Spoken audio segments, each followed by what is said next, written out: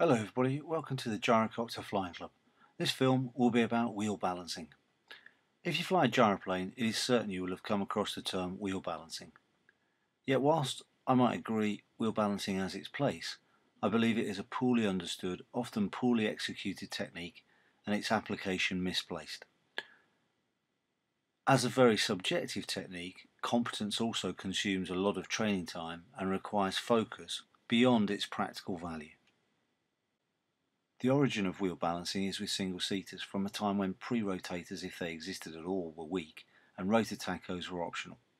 The process of being able to build rotor RPM without blade sailing and to anticipate when the nose wheel was about to lift, i.e. just prior to flight, and keeping the gyro under control without over-controlling, was important for your safety because the first time you fly a single-seater, you are necessarily alone. So in that context, wheel balancing is eminently sensible. Sadly, single-seaters in the UK are limited to historic aircraft, a legacy of underrepresentation in the face of new regulations. So for over a decade, two-seat factory types have dominated, yet we've persisted with this wheel balance technique, which for most is totally unnecessary. Reliable pre-rotator, rotor brake and rotor tacho means you can precisely control and understand the rotor in a way that was impossible to do so previously. And with an instructor sat in the second seat, it hardly matters if the first takeoff attempt isn't perfect. Today, students are effectively driving up and down runways in two-seat aircraft, trying to find the sweet spot of a wheel balance, only to find that beyond the wheel balance lies yet another process before takeoff. Because you unstick in such a draggy, low-power, low-accelerative state that you simply cannot climb away. You must transition to a long airspeed build-up phase. And that is a main issue. Students are often misled. Gyroplanes are not particularly short takeoff aircraft, and the POH will confirm the same.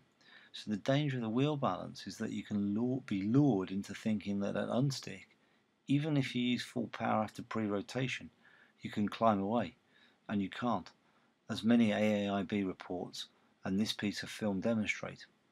So surely it's better to use a technique that focuses not upon the unstick, but upon the ability to climb away. Pilots can also become so focused on finding a stable wheel balance it distracts from all else. So I'll remind you of my technique. First we set engine RPM to 2000 and press and hold the pre-rotator with the stick into wind. We're now waiting for the pre-rotator to synchronise, bring the stick forward and central, and we're now accelerating the rotors to 200 rotor RPM before releasing the pre-rotator, bringing the stick fully back and adding a little bit of power just to start the ground roll. However, now we're focused on the rotor RPM gauge.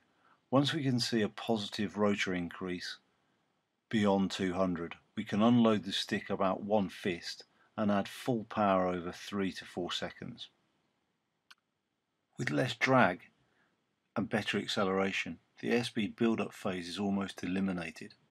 And even pre-rotating to the high values possible with aircraft such as this 2017 MTO Sport, you can see that the lack of acceleration, relatively low engine power and high drag still requires airspeed build-up before climbing away.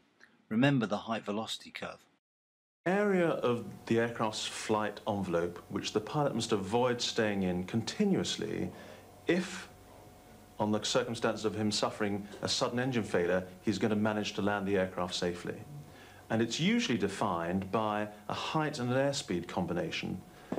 If the pilot should have an engine failure within those areas, the chances of him getting away with a safe landing are pretty remote.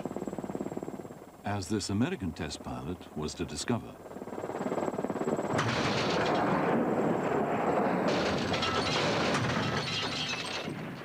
From my own trials, I find that with equal throttle applications, the wheel balance technique underperforms in climbs to 50 feet. However, it may be an effective rough field technique as you unstick sooner.